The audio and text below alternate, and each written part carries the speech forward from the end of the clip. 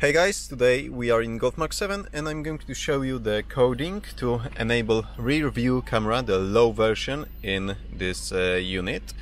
You need to wire it to the infotainment control module, which is over here. It's fairly easy. There are just two pins that you need to add over there, as well as the power connection for the camera, and that's pretty much it. You don't even have to use the factory installed low camera. You can use any camera that can give you NTSC video feed, and actually I'm using my rear dashcam to be used as the rear view camera, because over here I have a dashcam, a bunch of wires, don't look at this, and this dashcam is equipped with AV output. So I've connected this with RCA cable to the unit in the glove box, and when I put my gearbox into reverse gear, I will see on the factory screen image from the little dashcam that I have installed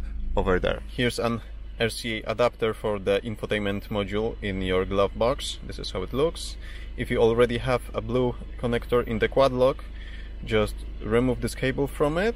You need to press on those terminals to remove it and insert it into your existing blue connector. So let me show you the coding. I have OBDeleven already connected to the car, and we need to check. We need to change two modules. We need to change coding in two modules. First of all, the multimedia module 5F. Go to long coding. You can look for the rear view camera over here on the list, or you can switch to the bit-byte view. Go to byte 19, I believe, yes, byte 19, bit 4, it's disabled, so let's enable it. Slide to right, go back to your control modules and look for parking assist. It's 76, or in some cars it's module number 10, I believe, and go to long coding, and over here you can look for camera type not installed, rear view camera. Slide to right, and that's it. Now let's disconnect and let's check how it works. So here's the camera.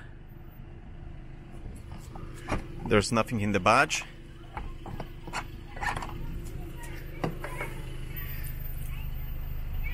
This is how it looks. I will post a separate review about this dashcam installation, and right now when I put the car in reverse, I can see image from the rear view camera over here. Okay, coding is also available for you in the description below this video. Give it a thumbs up if you like this simple tutorial and subscribe for future ones. See you soon.